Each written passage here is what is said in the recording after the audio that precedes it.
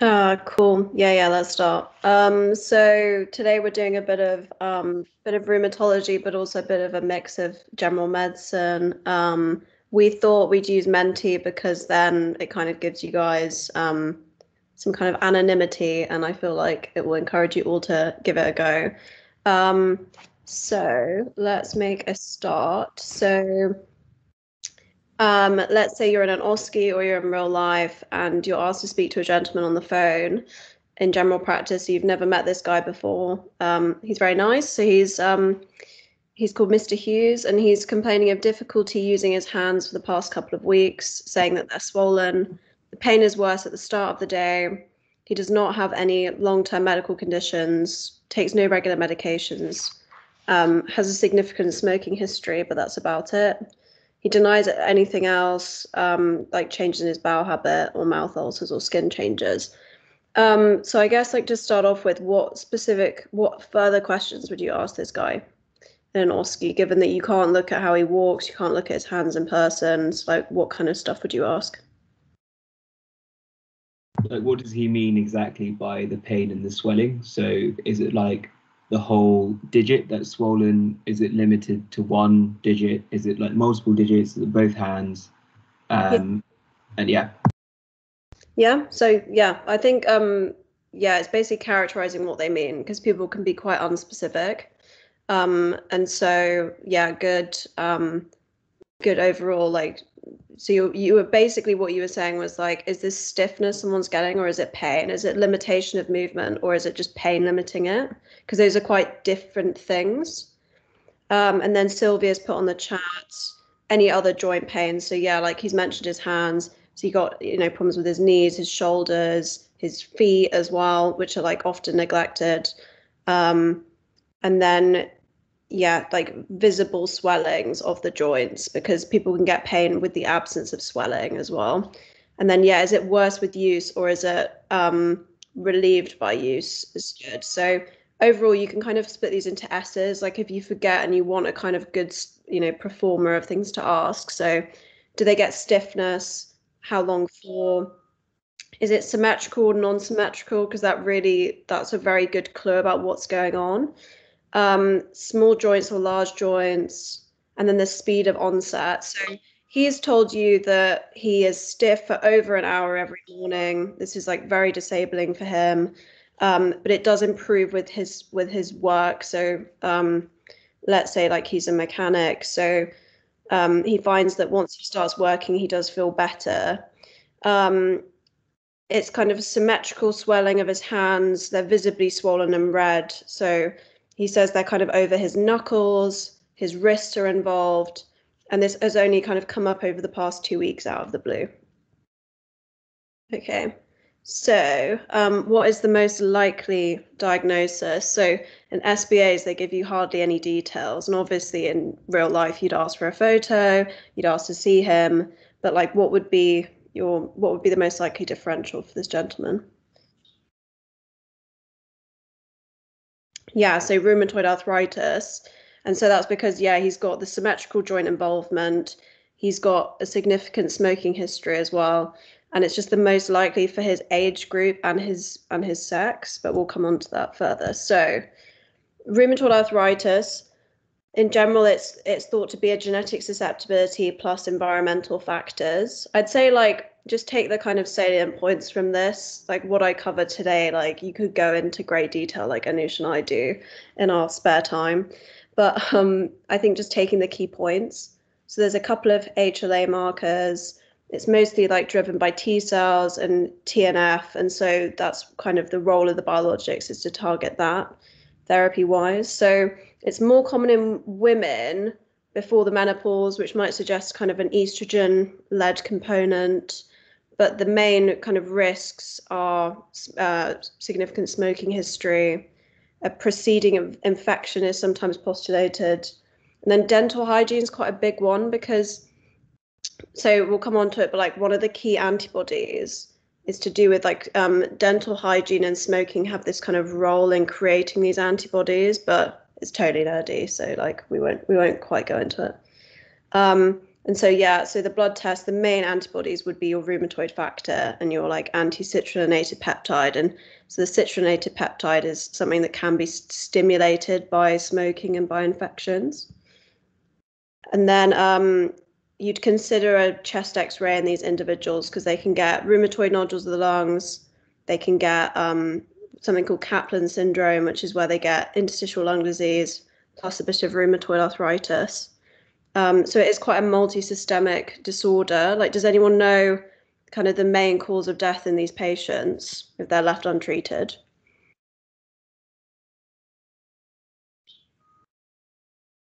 Yeah, so ischemic heart disease. So yeah, cardiovascular disease is like a massive cause of mortality in kind of most patients, to be honest, with autoimmune disease, because yeah, they have just chronic inflammation.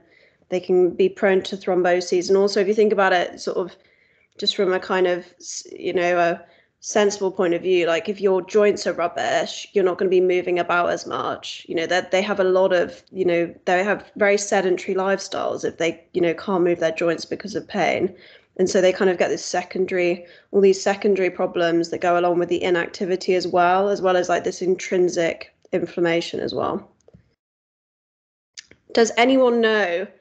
So there's a picture here which is illustrating like the joint involvement in rheumatoid. Does anyone know kind of like what these proformers are called?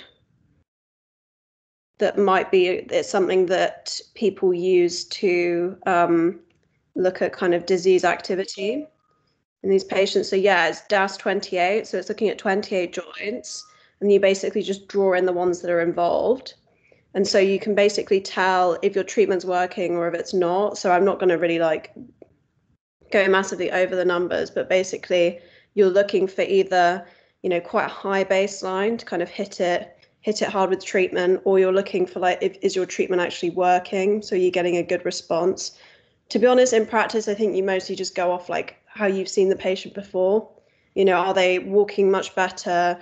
Are they happier in general? Like often these patients more come in just a complete mood change, they just feel a lot better in themselves. They're less plagued by the pain. And so kind of for you, you're seeing quite a good clinical benefit, even if like the score of this would be, if you were still seeing visible swelling, you might go off more what the patient's telling you. It's also worth pointing out that you score less for big joints on the DAS28 because rheumatoid generally doesn't affect big joints. So a small joint will score closer to 0.5 or 1, but like a big joint will score like 0.1. That's the only other thing worth noting. Yeah, cool. Okay, so we have a picture of these aren't his hands because his hands would not be in like quite this bad at this point. So this is someone who's had rheumatoid for probably 30 odd years. It was probably of the era where there were limited treatments, so they've got very advanced disease. So you're in an OSCE, they give you this photo, it's surprisingly good quality. And so how would you describe what you're seeing? Because you're only going to get 1 mark for saying it's likely rheumatoid, but like how would you describe the signs on this image? You'd never get a image this good quality in an exam, like absolutely 0% chance.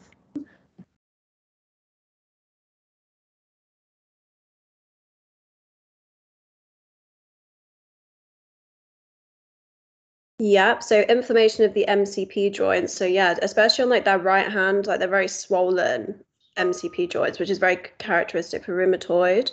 There's ulnar deviation at the wrist, so the fingers also at the MCPs, so they're kind of going like that, which is kind of like chronic subluxation is very characteristic of rheumatoid. And then so there's some nodules. And yeah, fixed flexion. So overall, like you could say this is grossly symmetrical deformity. Yes, they look a bit different, but like both sides are affected. So we'd go for subluxation, for symmetrical subluxation. And subluxation just means kind of like slight dislocation of the joints. And then like some of the joints are affected more than others. So we've got prominent MCP swelling. What would you call kind of these nodes that are on this area. So if they weren't rheumatoid nodules, like what would you call these nodes? Yes, I think Bouchard. So boutonniere is like on here, is a deformity that's on here, but the actual nodes of the proximals are called Bouchard's nodes. And a good friend of mine told me that the way he remembered it was that Heberden's nodes are of the distal interphalangeal joints because they're like, it sounds like Hebrides, like outer Hebrides, that they're really north. So if that helps, maybe it just makes matters worse, to be honest. But yeah, Bouchard and then Burden's nodes. So you could go with that. Put the ulnar deviation. And then, yeah, someone mentioned boutonniere deformity. So that's where you've got flexion of the proximal joint with hyperextension of the distal. So it kind of looks like this. And then swan necking, which this person doesn't convincingly have. So I got this photo. And I kind of like to just draw around things, is where you've got the opposite. So you've got hyperextension of the, I'm trying to do it on my own fingers, hyperextension of the proximal joint, and then it's kind of got that little like head on it, is like how I think about it. And these are the big features of rheumatoid. And then you can kind of still see patients with this actually. I saw a lady the other day.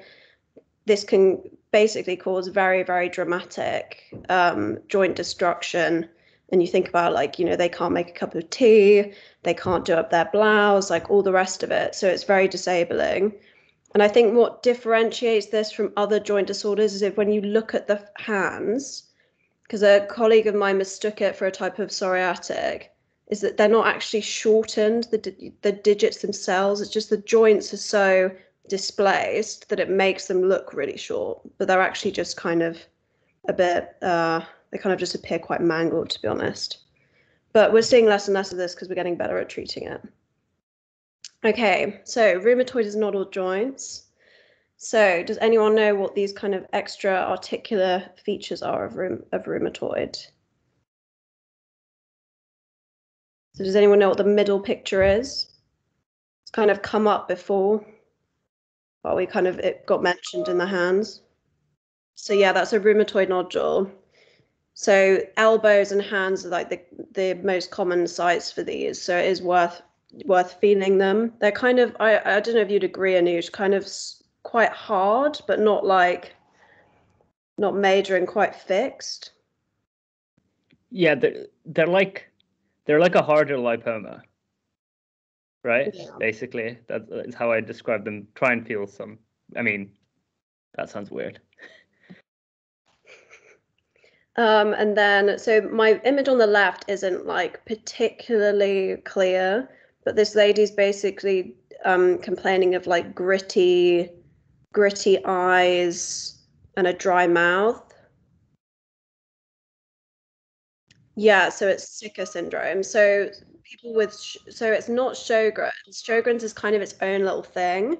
Has some, you know, there is some crossover, and like what you learn about rheumatology is it's kind of what one of the professors describes as like clouds of diagnoses. You know, there's overlap, there's a spectrum, but basically if you see dry eyes and dry mouth in the context of another rheumatological condition, it's called Sika syndrome. So it's just dry eyes, dry mouth. Any mucosal surface can be dry, whereas Sjogren's is its own specific entity. And we haven't gone into it today. It's got specific antibodies, so like anti-Ro, anti-LAR. But yeah, just make sure you don't get them too mixed up.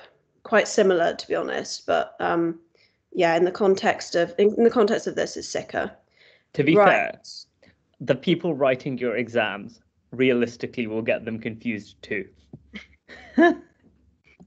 So the right one does look like an ulcer, but and like, to be fair, like you could think that. I guess the thing about where it is gives you a bit of an indication as well. So if it was a venous ulcer, you'd expect it on the medial aspect of the leg, like where the great saphenous is. If it was arterial, it could kind of be anywhere. It could be along here, but it doesn't look punched out. It looks quite varied, actually. And then pressure ulcer, it's not really, I mean, unless they sort of had really strange boots or something, like it's not really the right area. It would be more for a pressure ulcer or a diabetic ulcer. You'd be thinking like the base of the foot and the toes. Clear borders, yeah, does suggest arterial, yeah. And so this is pyoderma gangrenosum. So Jordan was right. And Jordan, like, what made you think it was pyoderma? Which is rheumatoid is the most common cause of, actually. You learn about it more in gastro with UC and Crohn's, but rheumatoid is like the most common.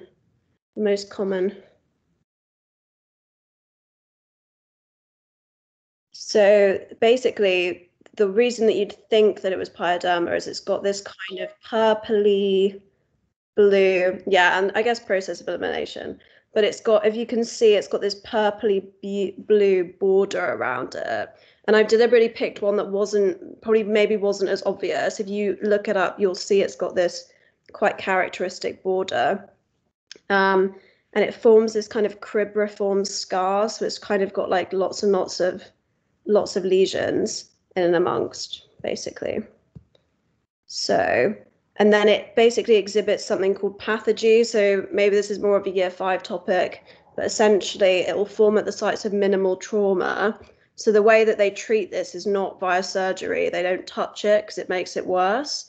And if someone with rheumatoid or Crohn's or ulcerative colitis underwent surgery, they could be at risk of like forming one of these at the site. So if they had, you know, some other surgery to their leg, they could form these. And so those are the associations. Like I would personally learn them. I think it's kind of fair game as a derm manifestation in 4th year. And then yeah, other things that people can get, which is worth asking. It's always worth asking about Raynaud's. So you can just say, do your fingers go blue, red, or white in the cold?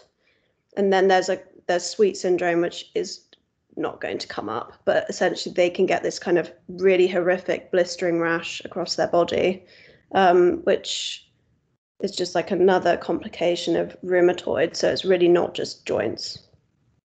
Okay, cool. Right, we're on to Menti. So it should work. So if you go on to Menti, so this is the question. So you start, evidently, I forgot that his name was Mr. Hughes, but you start the same patient on a medication for his rheumatoid, and you conduct follow-up blood tests, and you're worried that his liver function's gone a bit AWOL. What is the most likely agent you started him on?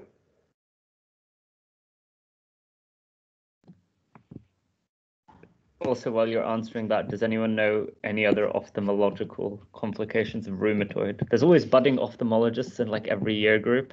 It's always so strange. Not uveitis. It can happen, but the more common, yeah. Okay, three of you have answered. Like, oh, 4 or 5. Oh, exciting. Okay, and this is why, like, I'm glad that we're doing Menti, because, like, honestly, like, the drug side effects are really, really hard to, you know, there's lots of them to learn, and it's good that we've got quite a good split. And this is obviously a two-part question. You've got to know what's the most likely drug they'd give this person, and what's the side, you know, does the side effect fit? Okay, cool. We have 7, so I feel like I'm just going to roll with it. So the correct answer was methotrexate. So methotrexate is one of the first-line agents for rheumatoid arthritis. It's an antifolate agent, and they very, very commonly, so you do liver function tests before you start it, you test it a couple of weeks after, and you stop it if it goes too high, because it quite commonly can cause hepatitis. Obviously not full blown if you monitor it and you stop the drug, but they're very cautious about using it. Because it's antifolate, it's also linked with bone marrow suppression, and kind of like rheumatoid. So rheumatoid can cause lung fibrosis, but so can the treatment methotrexate. So sometimes they'll get a chest x-ray to make sure that you're not sort of starting from a poor baseline.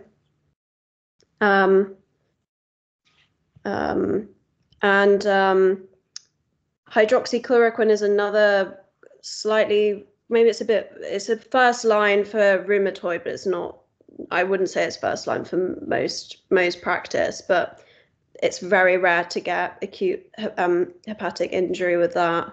We'll go into like what that causes in a bit. Azathioprine, again, like unlikely to be the first one to start. It's usually like methotrexate and sulfasalazine are the first two.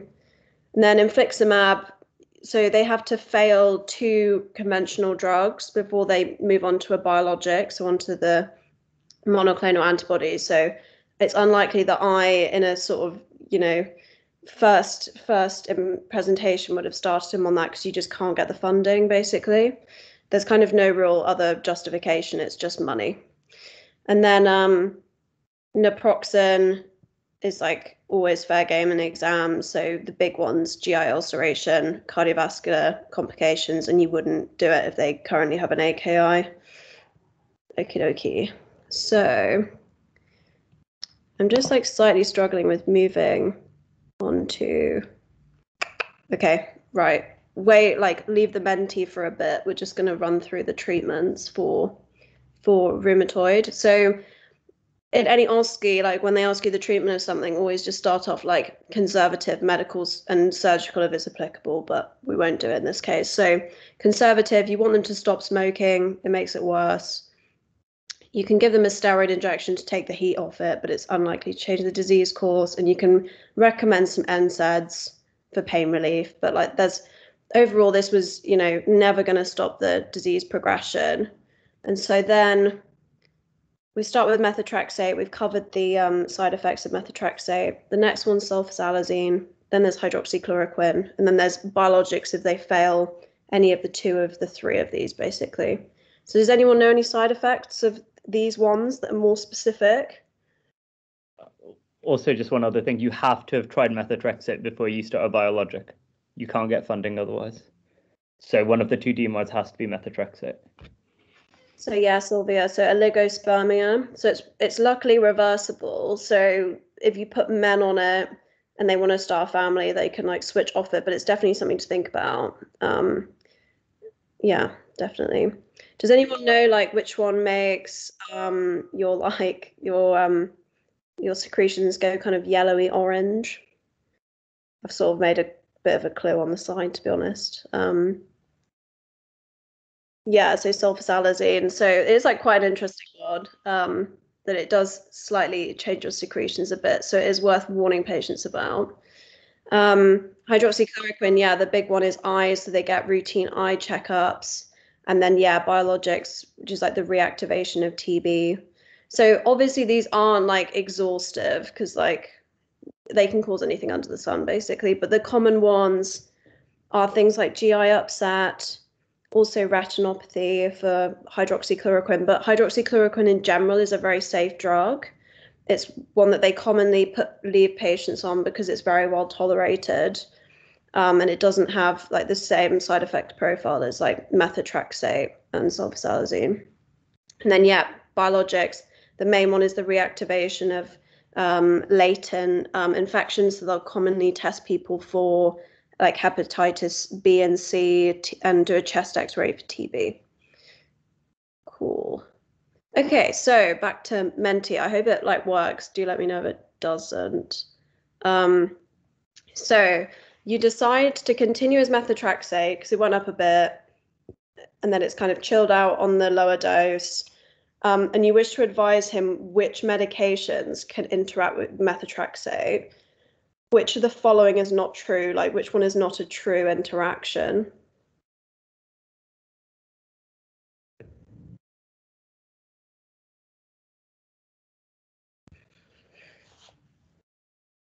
And this one is like really hard. And they'd more likely give you like which one is the true one. So I feel like not putting one of these ones that is very, very, very much true is like an achievement in itself. Oh, we've got like quite a good split.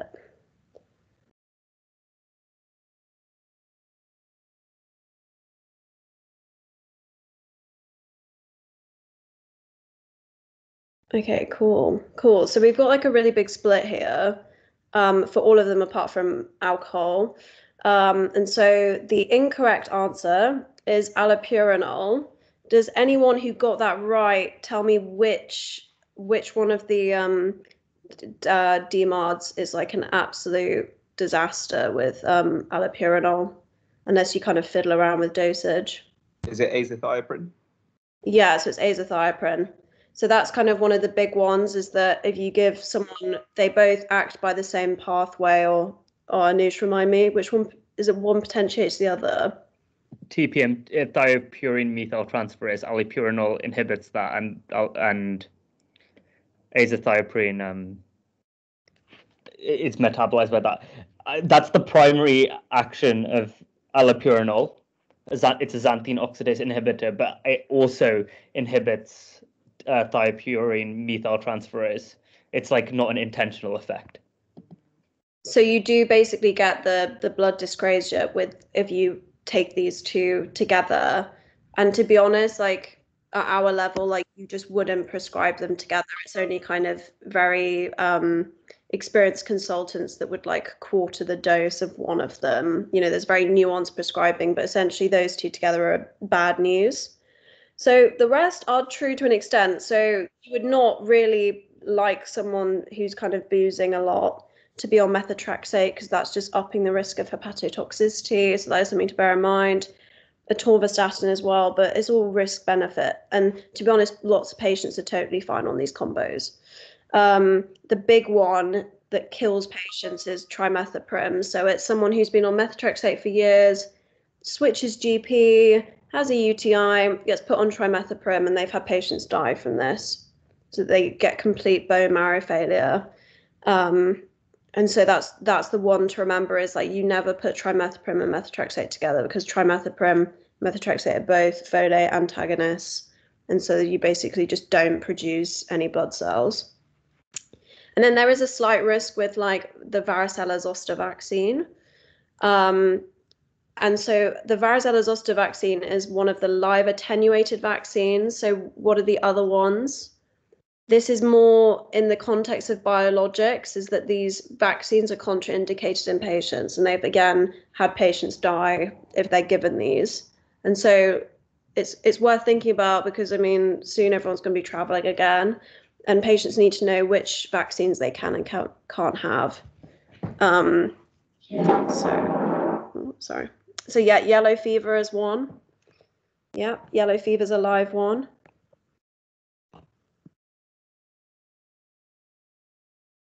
Yep, the MMR vaccine.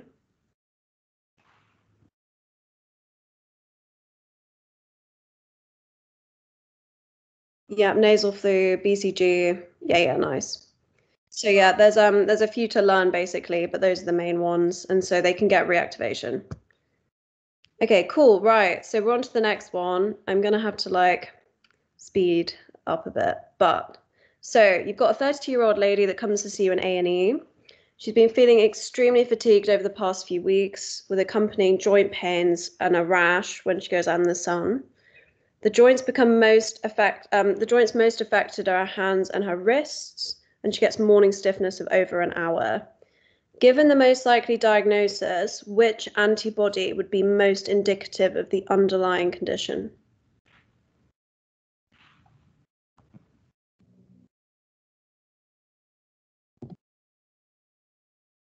I'm going to give you guys like 10 more seconds, like three, like, yeah, pick one. It doesn't matter. This question emphasizes that you really need to learn antibodies for exams, because it's free marks. And also read the question properly, because like I'm totally the person that doesn't read. It's like very nuanced in like the last sentence. Okay, so we've got 5 of you. There's a split. So some have said ANA, some have said anti-double-stranded, and someone has said Smith. So whoever said Smith, you're a winner, baby. So anti-Smith is the most specific antibody for lupus.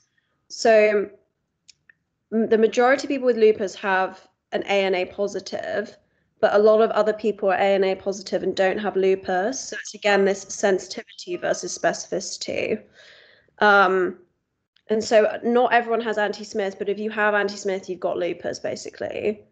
And then double-stranded DNA is only like slightly less specific, but it's still very specific. So to be honest, none of you said none of you fell into, you didn't do the anti-CCP and the rheumatoid factor. So I think it's just all about reading the question. Are they after the one that is positive in the most people, or are they after the specific one? But yeah. Okay, so cool. Lupus. Lupus, it's never lupus. So you can read up a bit in your own time about like why they think lupus occurs, but essentially it's an autoimmune condition which is thought to be due to this kind of defective clearance of cells. You start making antibodies towards the nuclear receptors of the cells, and you get basically destruction of your own tissues. It's most common in Black and Asian populations, and I think I definitely didn't clock that, because every time you Google malar rash, it comes up with, the most perfect rash on very fair-skinned people, whereas it is something to bear in mind that isn't the most common population for it to exist in. The female to male ratio is like definitely in favor of women. Men have actually a more severe picture, quite interestingly, like with the renal manifestations. So it's definitely not something to rule out with any condition, just because it's more common in one race than another, one sex than another. Like, do always think about it. And these signs can be much more subtle on darker skin. So it is definitely something to look up, is how they look in different people. The blood results that you should do for lupus. So I'm actually going to go over this in another slide. So I think I'm just going to move on because I've got it on a separate thing. So these are the skin manifestations. Some of these photos have the same thing on them. So they're like repeats, but it's just to kind of labor the point of variety. So the woman on the far left, what would you say she's got? Or like any of them, just like roll with it. There's kind of three main things that they get skin-wise. So yeah, this lady on the left has a malar rash. So yeah, butterfly distribution, and it's fixed erythema, flat or raised, and it spares the nasolabial folds is the key bit of info. If you're in an OSCE, saying spares the nasolabial folds would be like spot on. And then discoid is literally the same, but it's more to do with the fact that it's got this raised scaling. So you can see that they've got this scale in the like here as well, and it can go on the lips even as well. And this is a very disfiguring rash, especially in people who have more pigment. It can cause depigmentation. It can go into the scalp. It can cause hair loss. And so this can be quite very upsetting condition for people to have. And yeah, this lady in the bottom right also has it, and it just shows that they get this hyperpigmentation, and then they can kind of get like permanent discoloration of their skin. Okay, so the same person with lupus comes in, and there isn't a Menti on this, but they have this hand abnormality and joint pains, and you ask them to put their hands together, and they can flatten them. Does anyone know what this manifestation is of lupus? And it's, I want to say French. I want to say the person's like Anoush, French. I don't know, but probably. So it's eponymous. Don't cry, but it's eponymous.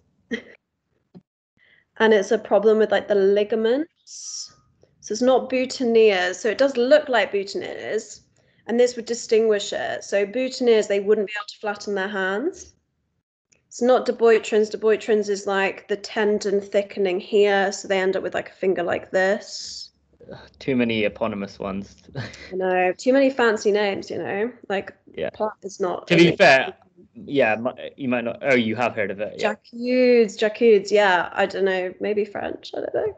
But so Jacquard's arthropathy is where they get subluxation of the joints, but it's not a problem with the joints themselves. It's to do with like the ligaments around them. So you do an X-ray, and they've got these kind of deviations, but like the bones themselves are healthy, like they're fine.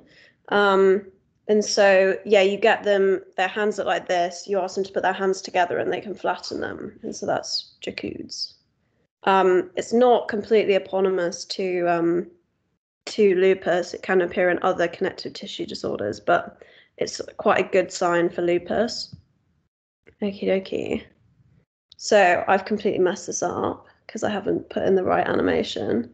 Sad times. So for those of you that love like who love acronyms, like SoapBrain MD is the one for lupus. Anusha shaking his head, like, but I think it helps some people, so it's fine. And so this is like all the manifestations of lupus. So I've kicked off with pleuritis, pericarditis, and Libman-Sachs. I'm going to kind of leave that there for you guys to read up on. But essentially, these patients can come in very breathless. Does anyone know what O stands for? So that's something kind of a continuation on from the skin manifestations that they can have.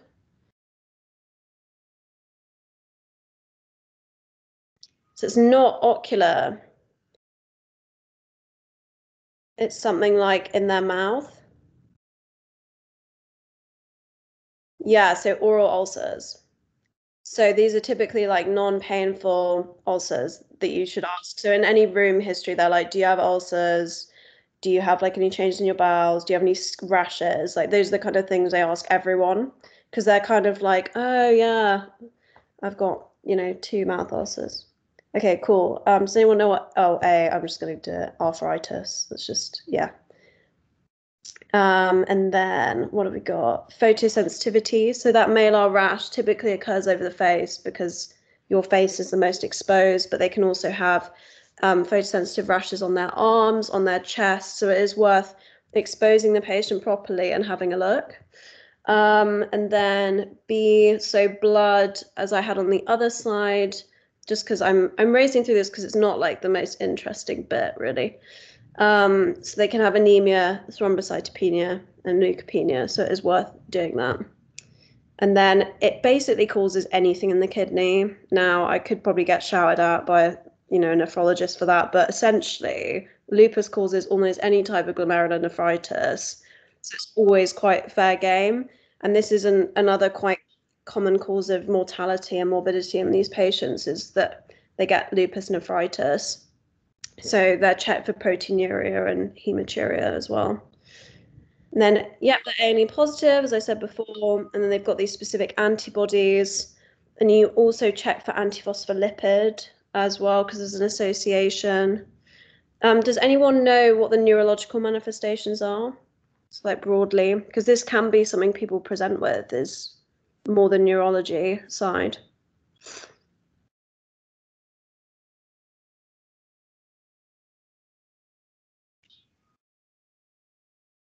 Yeah, so psychosis. So there have been people that present with psychosis and seizures. And so it is definitely something to think about. And then we go throw them on steroids and then they get even more psychosis. And then something to bear in mind that you can ask about in the history, there is obviously an association between some people have lupus plus antiphospholipid. And so it's worth asking about kind of previous thromboses as well, previous miscarriages, previous problems in pregnancy, and then it puts them at greater risk of atherosclerotic disease and hyperlipidemia. So it is something to bear in mind. And this can be a common thing that, they don't think anything of it and they think, oh, actually, I've been trying to have children for years. And it can be a really, really distressing condition to have for people. So the treatment, does anyone, so got someone with lupus, like how do you think we'd treat it? So what would we do conservatively, like first? Everyone's probably like, why has she got that photo up? I'm getting to it. But like what would you tell someone that has that stuff going on to do? Yeah, so stop smoking, that can just add fuel to the fire, yeah. Sunblock, yeah. So the main one is like, reducing your time out in the sun, using sunscreen, hats, that kind of stuff. And then advising them over future pregnancy. So I'm going to go on to it, but some of the drugs that we use are not suitable for pregnancy. It's also useful to get the lupus very under control to then have a successful pregnancy, because they can often flare during pregnancy. And then cardiovascular risk reduction, so like all your kind of usual stuff. And just evaluating if they need any statins, any beta blockers, that kind of stuff. And then our medications wise, we give them high dose steroid. We use cyclophosphamide, which is very effective. To be honest, like you don't have to learn like all of the mechanisms for these things, but those are kind of the general ones that are used. And it's definitely something to bear in mind that like most of these drugs are not safe in pregnancy.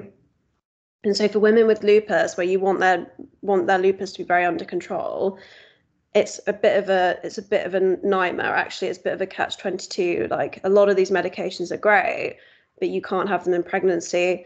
So a lot of them are teratogens. Cyclophosphamide is a chemotherapy agent. It's also used for cancers. Azathioprine is just going to mess up DNA synthesis. And biologics, they just don't have enough data because women are very much excluded from clinical trials, and let alone pregnant women. But there is some nuance with biologics in that some clinicians will allow it because they see that the risk, to the fetus and to the mother of having active lupus or an autoimmune condition is completely outweighed by the risk of possible harm to the fetus. Because for some things like rituximab, they're not really seeing the rates of teratogenic effects. Like it's not much higher than sort of general population, really. Okie dokie. So other patterns of joint disease. So you've got a 70-year-old gentleman who comes in, and on the left, so he's the guy on the left with his hand and his hand X-ray. Does anyone know what this is? So he's got an asymmetric arthritis affecting his hands. He used to be a carpenter.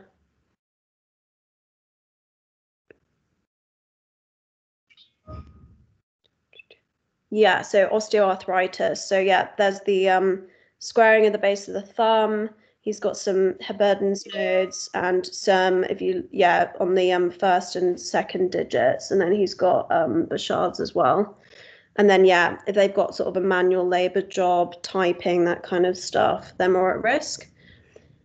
The one in the middle is, let's say, a 30-year-old gentleman that comes in with an excruciating, red-hot, painful joint. What's our first thing we've got to knock off the list? So yeah, septic arthritis. So always think that for an exam, always think that in real life. What would be our other differentials of someone coming in with just one painful joint? So yeah, I haven't put reactive arthritis, but yeah, reactive arthritis would be one. Gout, pseudo gout, and yeah, they've just, whacked it on something, or like had a motor vehicle accident or something.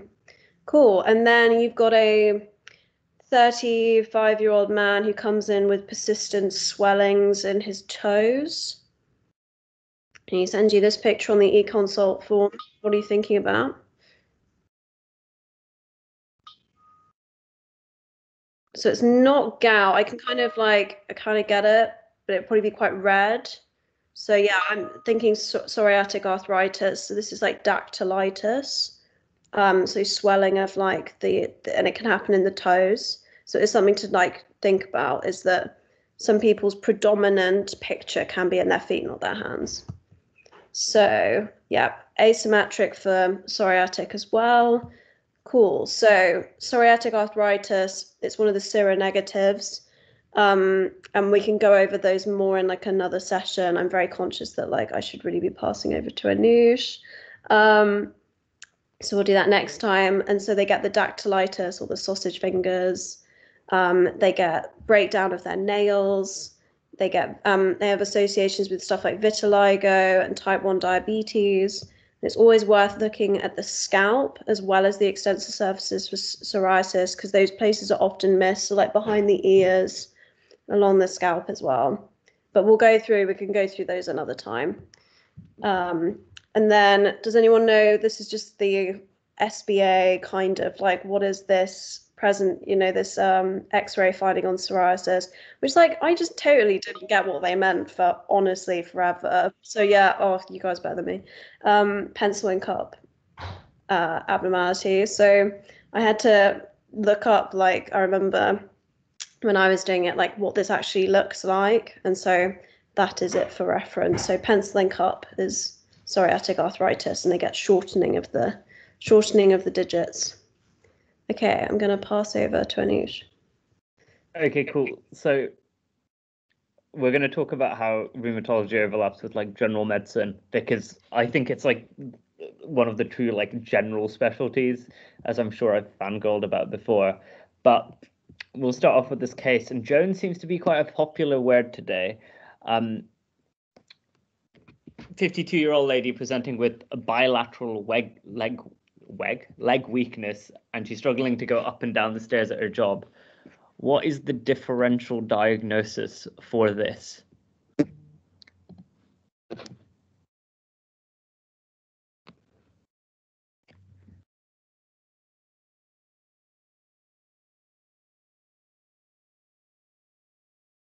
Okay, myositis, considering this is a rheumatology talk, yes. So let's go with categories first. What categories of conditions? This is a big differential,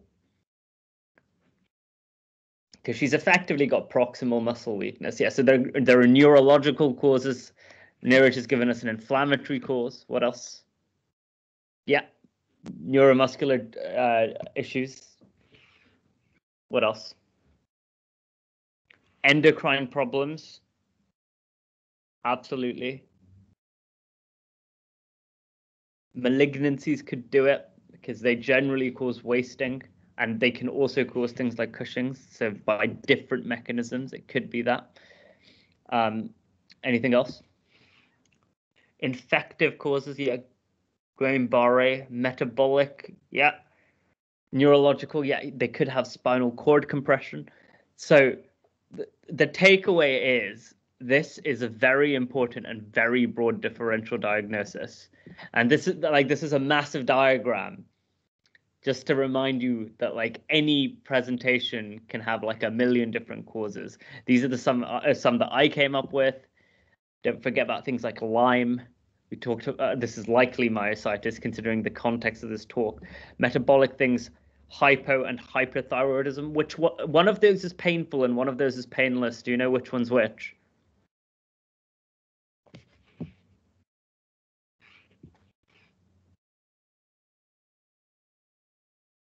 You have a 50-50 chance of getting this right.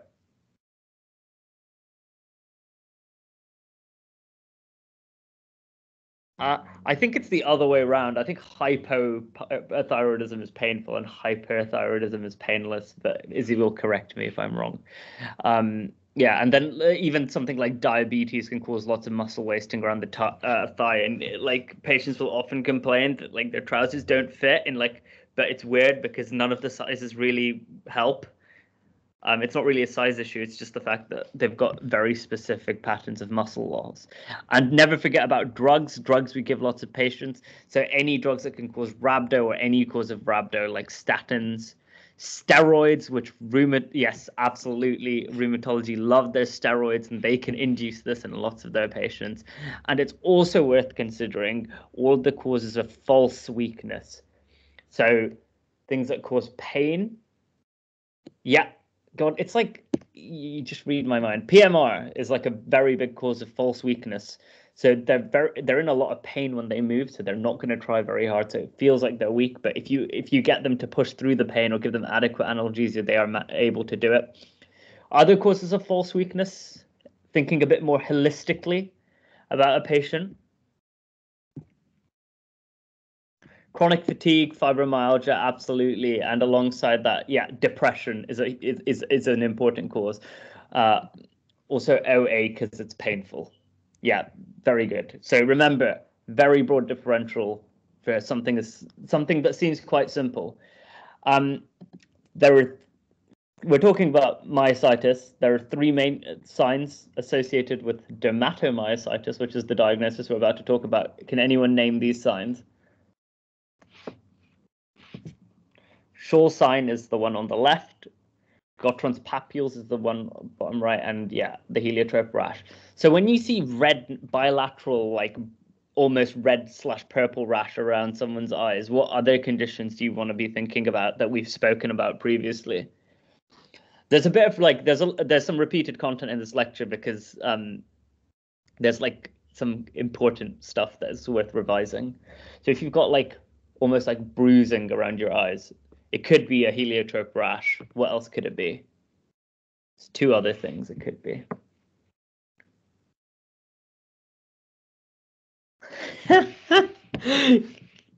Not what I was going for, but I'm sure it could be. Base of skull fracture, yeah. So it could be like, yeah, basal skull fracture is very important to think of. RA generally wouldn't cause this, no. And then like there's one other differential for like raccoon eyes, as Yusuf has described it. Tired. Yes, me, probably. No, I'm actually okay. The other one is like amyloidosis can cause like raccoon eyes. It can also look a bit similar to this. Yeah, big sad for me. Dermatomyositis, inflammatory proximal myopathy, can be isolated. Yes, amyloidosis, and you're like, oh yeah, it's a really niche condition. We had 3 questions on amyloid in finals, and everyone got all of them wrong, or guessed got them right. Yeah, it's bizarre. We didn't have for our 4th yet though, so don't go into like a panic and spend like finals questions. Time. Yeah, finals questions are a lot more random than 4th year questions. 4th year questions are quite predictable. So you can get like a primary dermatomyositis, or it might be associated with other connective tissue disorders. Yes, it's Omar. Happy birthday, Omar. What kind of investigations would you do for dermatomyositis?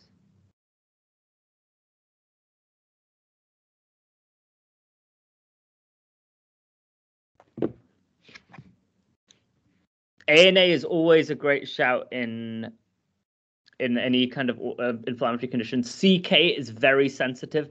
Biopsy is very specific. Good answers. What else? Yeah, biopsy and histology, very good. Yeah, what else? Are there any specific like biochemical tests we can do?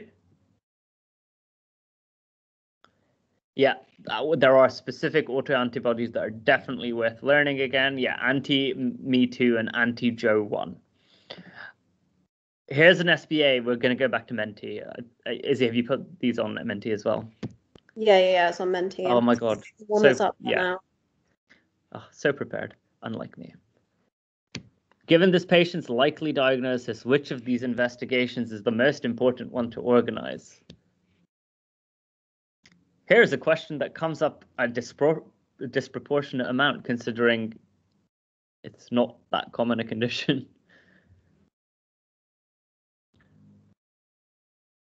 Okay, we have 4 people. That's fine.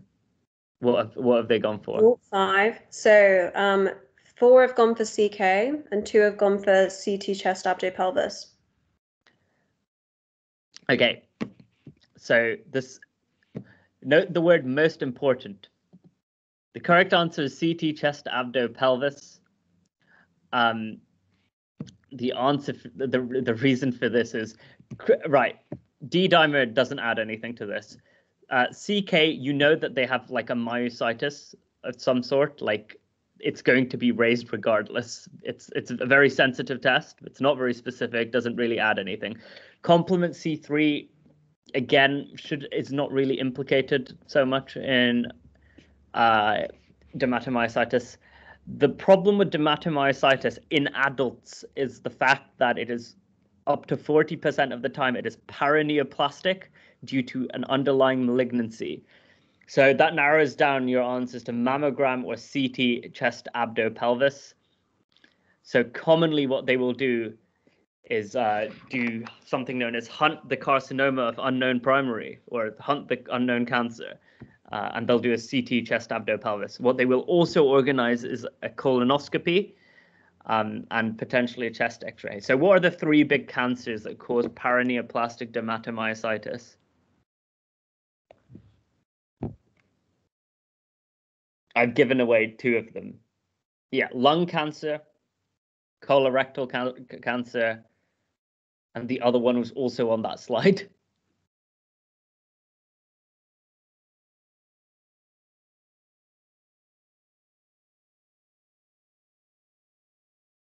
Yeah, breast cancer. The fourth one is probably ovarian cancer.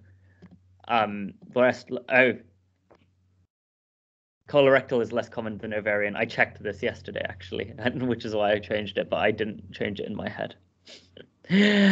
Good. So remember, if you see dermatomyositis in an adult, you need to look for cancer. Like if you're at a tertiary center, they'll probably do PET CT because it's quite good. Back to her. Next question. Mrs. Jones is diagnosed with anti-Jo1 positive dermatomyositis. What is the most important complication of this condition?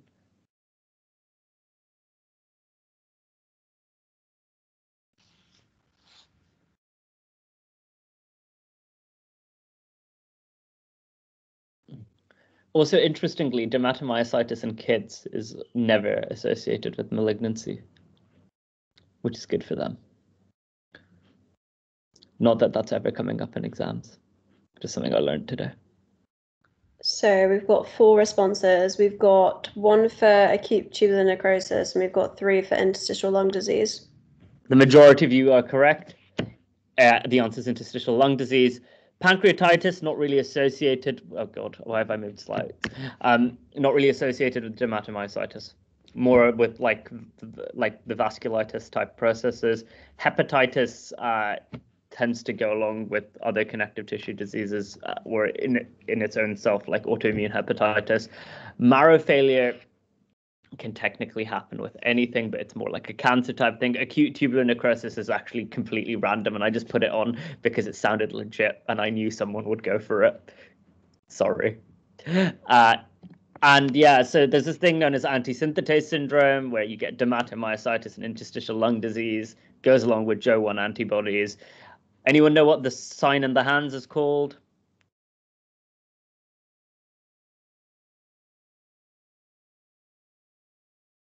You're looking at the middle of the fingers.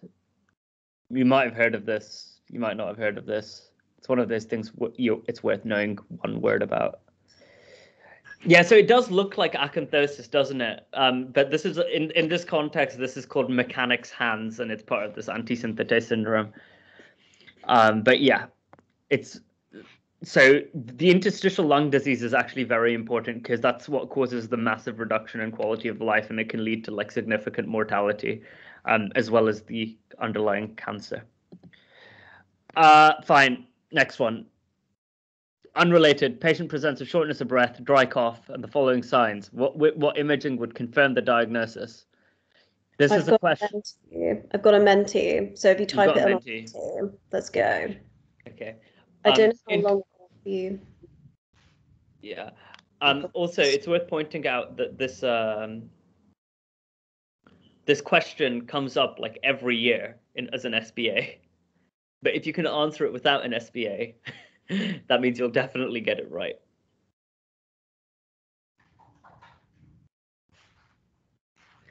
Also, it might say your answer's wrong if you sort of spell it. I had to sort of guess how people would write the answer. So, yeah. What have people gone for so far? Oh, so we've got a bunch of people that went for chest X-ray and a bunch of people that went for CTPA.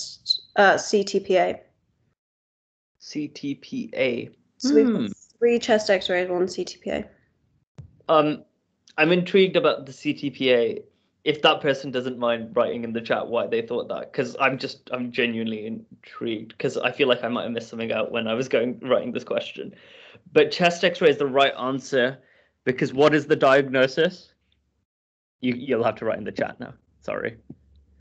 erythema nodosum, sarcoidosis, chest X-ray, and like Dr. Bainan was saying that if you've got like, what sign are you looking for on the chest X-ray before I tell you this really interesting statistic that's going to make you fall asleep? Yeah, bilateral hilar lymphadenopathy. Yeah, so bilateral hilar lymphadenopathy with erythema nodosum and those symptoms apparently is 99% sensitive for like, or specific for sarcoid or something nuts, and then like the remaining 1% is like TB. With like an atypical presentation without like weight loss or anything. So yeah, this is sarcoid. Sarcoidosis is this, like, it's a granulomatous condition, it's more common in Afro-Caribbean people again, presents with like dry cough, shortness of breath. Also, I'm aware of time, we'll finish in the next like 6 minutes. Sometimes they present with erythema nodosum. I'm not going to go through the causes of erythema nodosum today because I want to go through some other causes of things. Chest X-ray sign for exams is bilateral hilar lymphadenopathy, and they love that. Treatment is immunosuppression, mainly through steroids. You don't really know anything past that. That's fine. So yeah. Absolutely. What's the most, what blood tests would you do for someone with sarcoidosis? There's like 2 very important blood tests. Serum ACE is like diagnostic-ish, like it's the closest thing to like a non-tissue diagnosis. Yeah, you can do like ESR for like inflammation. Calcium is very important because it's, we'll talk about that in a minute. And then this is one of the few things I think is worth learning for sarcoid. There are 5 indications for treating sarcoidosis, and 4 of these 5 indications are like, one of them is high calcium. The other 4 are involvement of certain organs, because this is a multi-system condition that can truly affect anything. And Yusuf has got it. Yeah.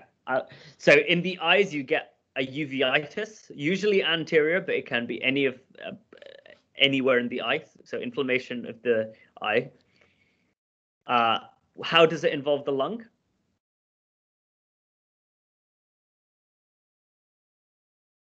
There's a specific way it involves the lung. And then, yeah, cardiac or neurosarcoid, you need to treat immediately as well.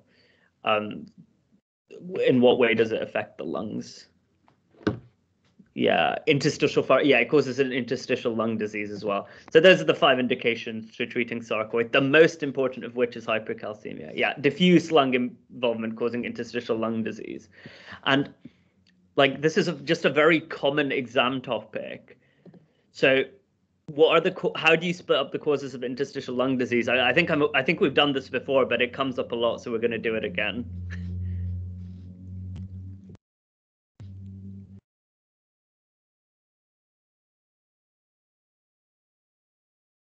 Idiopathic, great. Yeah, but how do we categorize the causes? You can do it, so you can do it based on like the underlying pathophysiology. You could do secondary versus primary. There's a more useful way of doing it. Yeah, upper versus lower zone is very good, a very good way of doing it. So give me some causes of upper lobe lung fibrosis.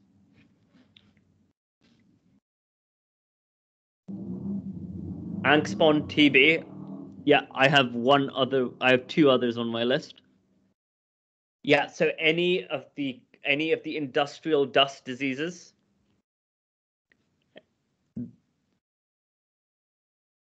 Although I think asbestos tends to be lower lung because those fibers are quite heavy. One other disease, the one that we're talking about. Although it can be either. So sarcoid, yeah. And then causes of lower lung fibrosis.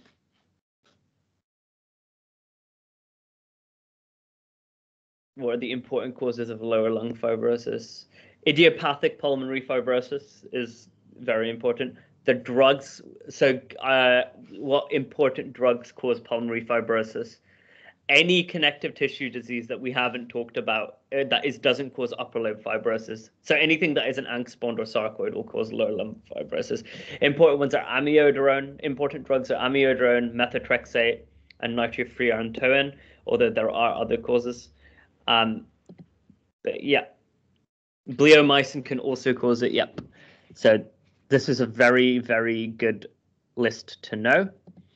And then like the other thing worth talking about briefly is like the important causes of hypercalcemia, which is again another huge exam topic that comes up again and again. And Izzy knows this list off the back of her hand. So what are the so there are the big four and then the rest. So the big four are so cancers, specifically myeloma, but like any bone mets from any cancers, sarcoid, Cancer is the second commonest on this list. Sarcoid is the rarest on this list. What's the common one? Yeah, hyperparathyroidism, primary or tertiary. And then some less important causes just to keep in mind: Addison's, vitamin D toxicity in mugs, like probably my mother who would take too much vitamin D. I think acromegaly can cause it. Diuretics can cause it, depending on which ones. Thiazides particularly can cause it. And I don't know why I put renal failure in less important, because renal failure is very important. It's just not one of the big four. Fine. Very good. What's going on in these two images? Someone asked me this at the hospital this week, someone in your year. So I was like, I think we'll go over this. Don't cry because it's histology, please.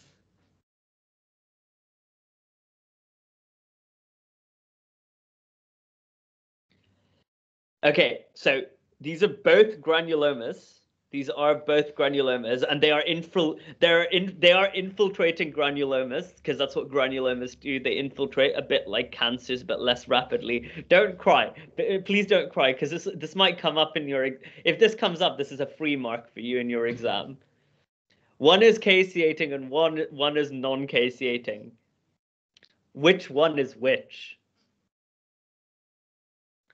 Is the one on the left non-caseating? Yeah, the one on the left is non-caseating. The one on the right is caseating.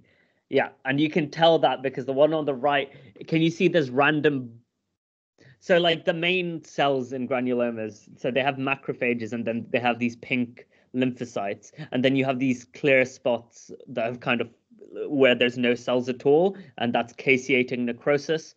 What condition, if you see a caseating granuloma, what is like the first condition you should think of for exams? Yeah, TB. There are other causes, but like the most important one for you to think of is tuberculosis. If you see non-caseating granulomas, there are a number of different conditions it could be. Give me some. Crohn's, yeah. Sarcoid, yeah. Amyloid doesn't cause granulomas, it just causes amyloid deposition. So you'll get Congo red staining, or you'll get like shiny stuff on ultrasound. Anything else?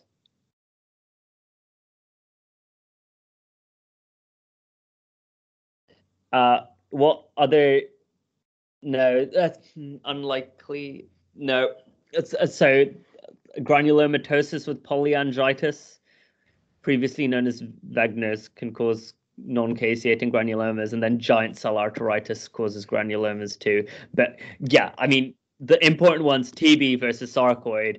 Sarcoid on the left, TB on the right. It's one of those questions that the med school has in their bank that they reuse year on year. It came up like 3 years in a row until it didn't come up last year. So it's just worth knowing what a caseating versus a non-caseating granuloma is. And more often than not, the answer is sarcoid, because they like to test your TB knowledge in other ways. They'll give you like a vignette for TB. Fine. Izzy's made this lovely slide on take-home messages.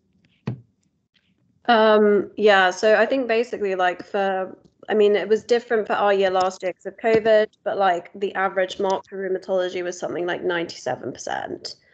And it's not to say that then you should be like laid back and chill, but I'm just saying that like the questions were decent. Like it was a very, very good history, very barn door history. And the antibodies, like if you're going to learn anything, learning the antibodies, you could have got every single one right if you knew them. For the OSCE, like my main advice would be knowing like the common questions to ask. But like overall, like in exams, it's very simple. In real life, it's not so simple, I guess, with room. Yeah. It's like the most complex specialty. But So, but I think from what they expect you to know, it's quite simple. I think like I would actually go as far as saying, as from an SBA perspective, this is the easiest specialty, because you learn the antibodies and you'll get like most of the questions right, if not all of them. I just know the extra articular manifestations as well. I think is always helpful because it's always a differential in like other things. So yeah, for breathlessness, sarcoidosis is one. It has come through in A&E a couple of months ago, was a first presentation of it. So it's not something that you only see in a blue moon. It does happen. But like overall your knowledge is like so good, like honestly really good. And we were going for quite difficult stuff today, so you've all done really well. Thanks, guys.